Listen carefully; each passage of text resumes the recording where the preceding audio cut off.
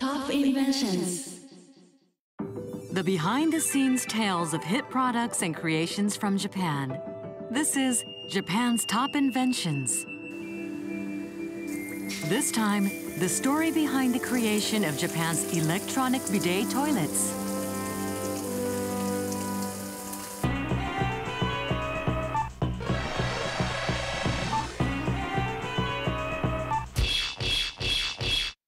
Japan's top inventions. Top inventions.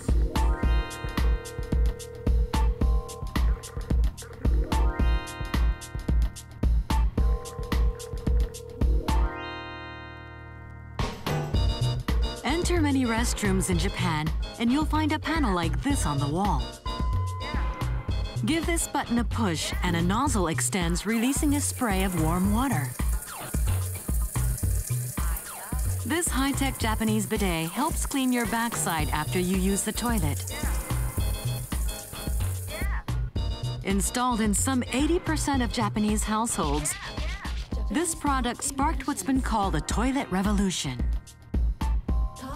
なしでは生活できない。やっぱ便利だし、もう気持ちいいし。Just how well does this invention work? Watch it remove this blue paint from a piece of tile. Nice and clean. In 2017, a record-setting 28 million tourists visited Japan. Awaiting them at the terminal, this restroom. How do they feel about Japan's high-tech toilets? Amazing. Awesome. Amazing. The best thing in the world. Yeah. We don't have it. Surprised but happy at the same time, yes. Japan's bidet toilets are gaining fans around the world. This time, we discover the surprising inspirations behind this top invention.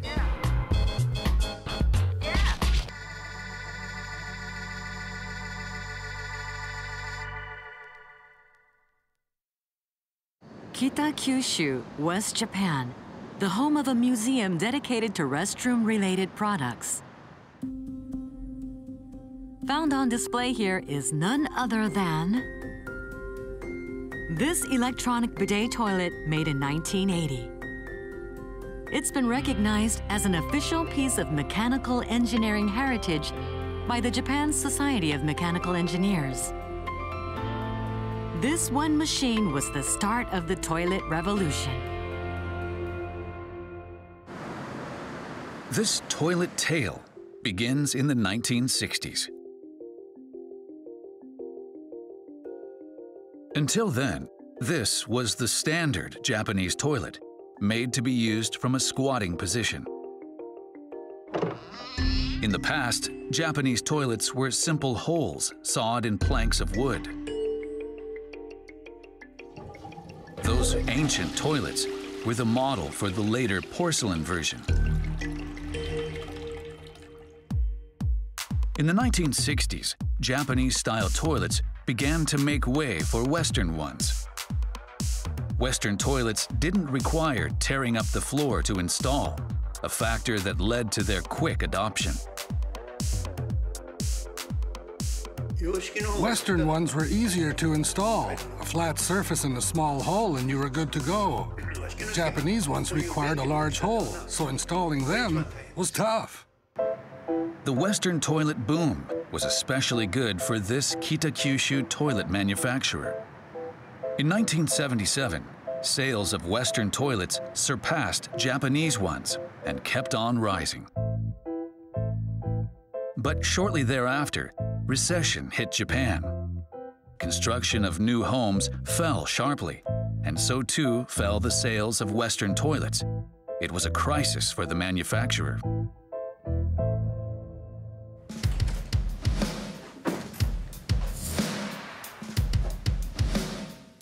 The company's young engineers went to work to cook up a new hit product that could save the company. For reference, they turned to a toilet imported from America that had been created for medical use. Patients unable to use toilet paper could use this seat to clean themselves, but the temperature of the water and direction of the spray could not be controlled.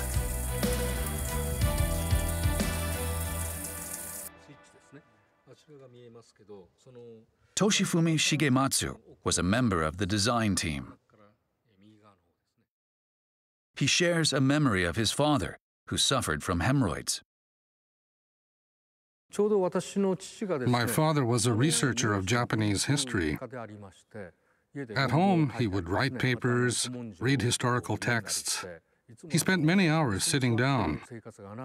From a young age, I remember seeing him taking a basin into the restroom to wash his backside after using the toilet. I thought if we could successfully create a bidet toilet, it would help my father, not to mention people all over, suffering from hemorrhoids. That thought helped motivate me. Hemorrhoids, swollen veins that cause intense pain and even bleeding. At the time, it was said this condition, sometimes called the enemy of the office worker, affected 1 out of every 3 Japanese people. Top inventions. December 1978, development of the electronic bidet toilet begins. The team's first goal, discover the ideal water temperature for cleaning the posterior. To gather data, the engineers offer up their own bottoms for a series of tests. Hiroshi Tanaka, a member of the development team, he gladly took part in the experiments, pulling down his pants and sitting down for a wash. The temperature was methodically raised 0.1 degrees at a time. Until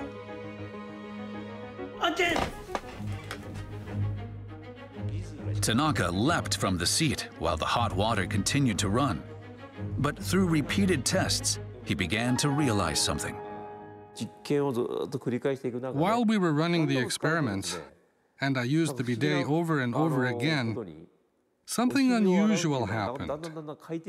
The more I used it, the better I felt. Midway through, I realized, wow, washing your backside like this is a really great thing. Taking turns, the team kept at the tests for 16 hours a day. Inspired by their hard work, one by one, more employees showed up to add their own rear ends to the effort.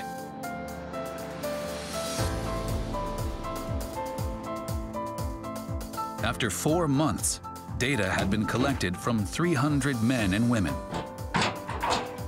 The result? The ideal temperature for the bidet was pegged at 38 degrees Celsius.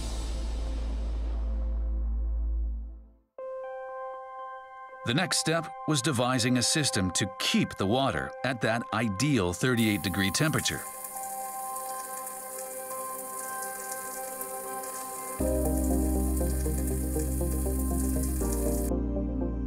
Core team member Shigematsu got to work.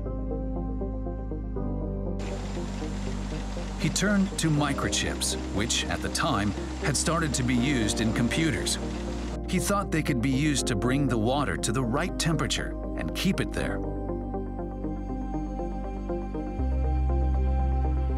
He made his way to a home appliance manufacturer, but was met with a chilly reception.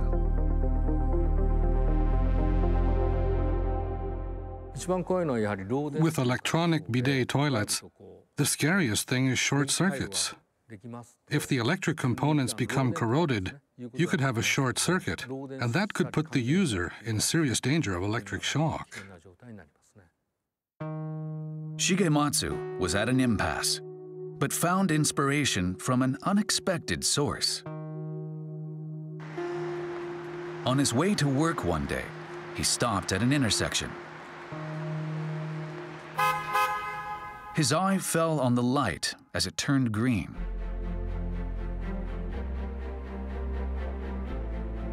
The realization hit. These electronic lights worked without a hitch, even on rainy days. Street lights are tough. They work even in moisture, wind, and whatever. Right when I looked at the light, I thought, this might be it.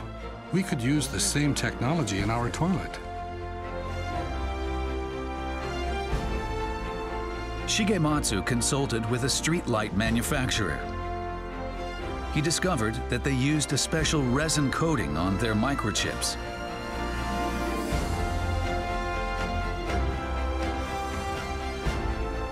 Shigematsu used those same resin-coated chips, attaching them to his circuit board.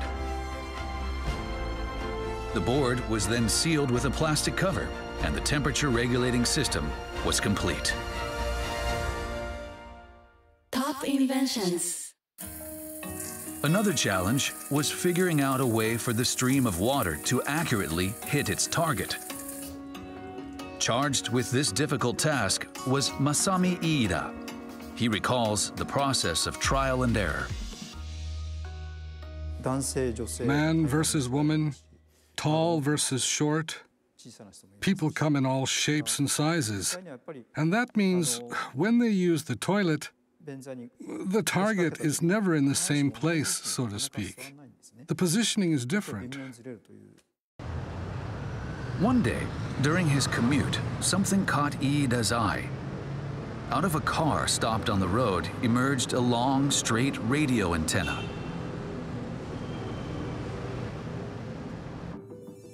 On the toilet the manufacturer had imported from America, the bidet was fixed in place. But Iida reasoned, if it could move like an antenna, it could adjust to better target the bottom. He designed a nozzle that extended directly from the toilet seat. This brought it closer to the backside for better accuracy.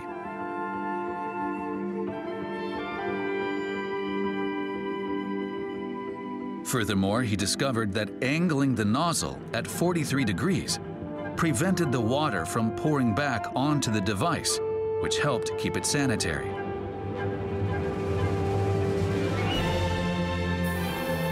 After 2 years of work, the electronic bidet toilet was complete.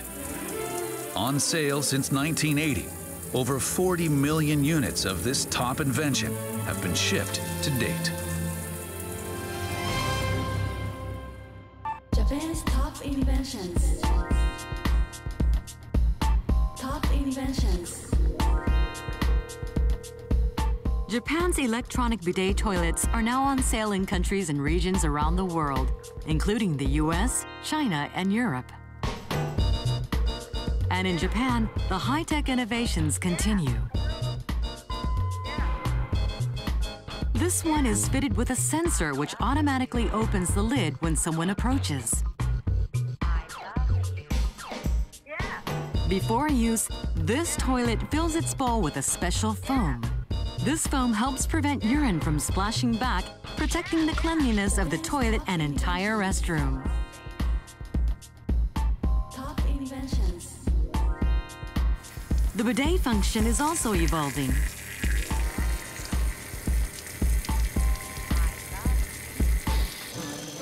Check out the stream of water from this advanced nozzle. Look closely and you'll see the water traveling in individual pulses. This eco-friendly feature reduces the amount of water used.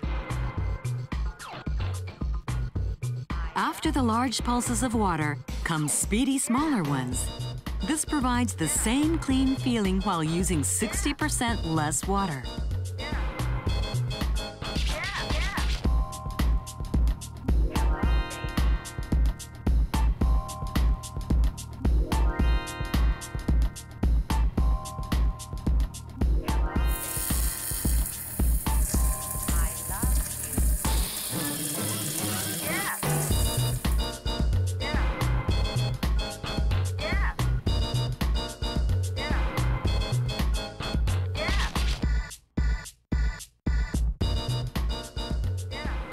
He was so happy.